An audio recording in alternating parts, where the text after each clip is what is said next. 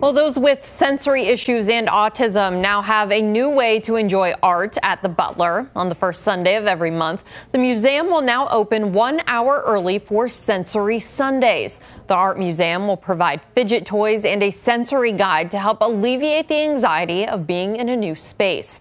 The museum will also be much quieter with lower light. Workers say they're excited to provide this type of experience. Realms all over the community are responding and so excited that we are bringing this to the Butler.